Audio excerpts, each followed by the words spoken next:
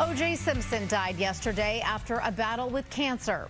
Fox's Greg Wolf has more on the former football superstar whose fame took a turn during a high-profile car chase and the murder trial of the century.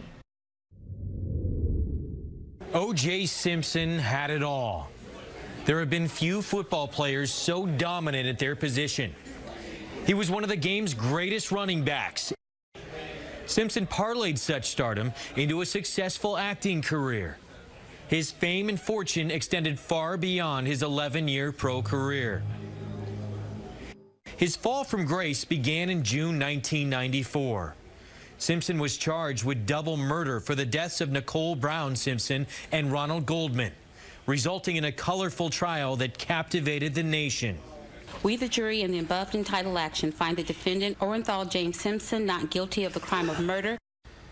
While cleared of murder charges in criminal court, Simpson was found guilty in a civil trial and ordered to pay $33.5 million in punitive and compensatory damages to the Brown and Goldman families. Simpson was free, but ultimately did himself in to land behind bars. In 2008, Simpson was found guilty of armed robbery and kidnapping after he and a group of men broke into a Las Vegas hotel room and took sports memorabilia that Simpson claimed belonged to him. That incident marked the final fall from grace for the man born Orenthal James Simpson on July 9, 1947. Nicknamed the Juice because of his initials, Simpson was a superstar at the University of Southern California. He led the nation in rushing twice and won the 1968 Heisman Trophy as a senior. In 1969, Simpson became the #1 overall draft pick of the Buffalo Bills.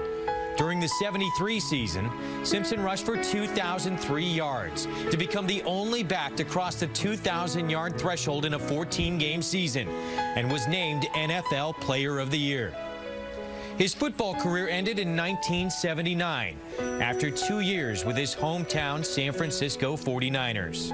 Simpson was elected to the Pro Football Hall of Fame in 1985, where his bust remains to this day because the organization only considers a player's on-field achievements.